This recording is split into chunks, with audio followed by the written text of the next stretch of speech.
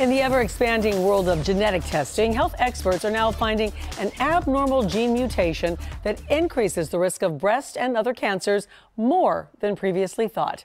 And that is the focus of our HealthCast today. Bertha Brooks began her battle with breast cancer 26 years ago when she was only 40 years old.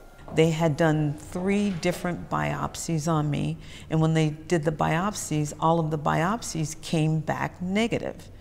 And I said to my doctor, I said, that's not right. I said, something's wrong. Bertha underwent a mastectomy to remove the affected breast. Then, in 2018, she developed cancer again in her other breast. Genetic testing revealed a mutation in a gene called PALB2. We're learning more about the gene.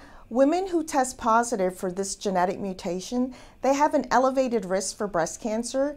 It ranges anywhere from 41% to 60% by the age of 70. Oh, it's good to see you. How are you? Breast surgeon Dr. Margaret Thompson with the Cleveland Clinic Weston says the gene mutation can be passed on to both women and men. They would both be at risk for breast cancer and pancreatic cancer. Men would be at risk for prostate cancer, and women are also at risk for ovarian cancer. People with the genetic mutation need to undergo much more frequent screenings and close surveillance.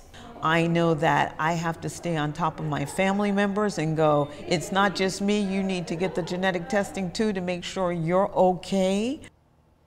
Now, there is some good news because once it is identified, there are medications that can help target that PALB2 gene mutation.